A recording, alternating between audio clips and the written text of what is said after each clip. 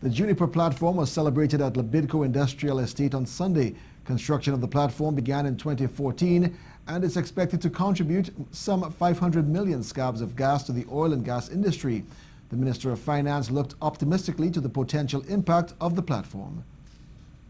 But the point is, we can ill afford a decline in upstream activity as this impacts on the entire value chain and the services sector. I want to say today, on behalf of the government, we are committed to working with the upstream to create a viable and sustainable domestic energy sector for all participants. We will be continuing our engagement with the sector over the coming weeks to create an environment for upstream investments that works in everyone's interests. The minister said there would soon be more adjustments made by the government to bolster the industry.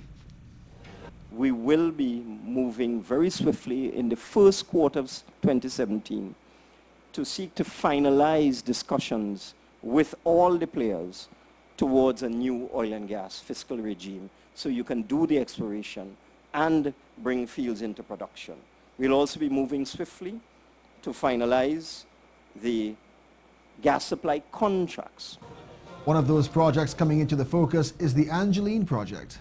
We do need to get Angeline on the road. So in the next 3 months, I want to give you the assurance that the team at the Ministry of Finance, together with the experts we have, the experts who are helping us with the gas master plan, the team headed by former Minister of Finance Wendell Motley, and various international experts. We've engaged international experts to help us as well, because we need to get this show on the road.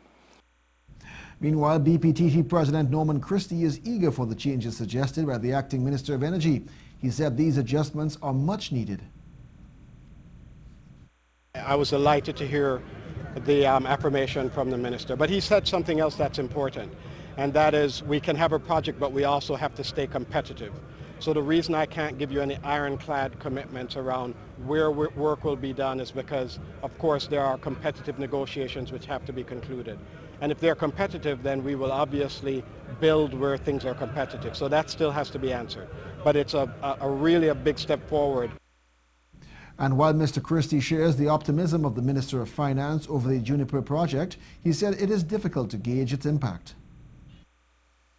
That's a very complicated question about net production because we have declines in the existing field.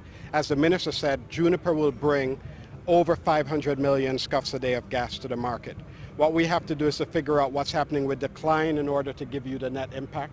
So once we get there with Juniper, I'll be able to give you a better answer because we'll know what the decline has been that Juniper is counteracting. The sixth platform built by VPTV in our shores is seen by many as the shot in the arm needed for struggling energy sector.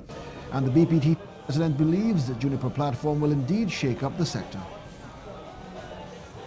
When you look at this, it's the largest facility we will have offshore when it ends up offshore for us, and over 550 million scuffs a day of gas will be brought to the country for use by petrochemical plants at Point Lisas and by Atlantic. So this is a truly momentous occasion. Well, the impact of LaBridge's work on the Juniper Platform was also highlighted by LaBrie MP Nicole Oliver. She said the project had been the latest example of growth in LaBrie and an example of the dexterity of its people. So with the successful sail away of Juniper, I am confident that LaBrie's ship is finally coming in. I believe that TUFCO will agree with me wholeheartedly, as will my constituents, when I say that we do look forward to increased activity at the TUFCO facility. There is no doubt of the company's capability and its ability to produce a world-class facility. She, however, said with the project now completed, new job opportunities would need to be found for members of the community. Some 700 people were employed due to work on the Juniper Platform, with over 50% of the workforce coming from LaBrie and environs. We are indeed filled with pride to see the structure which has had such an awesome impact on the landscape over the past couple of months, to see it now depart for its permanent home. It's not just the looming presence that will be missed, of course, but the loss of opportunities within the community.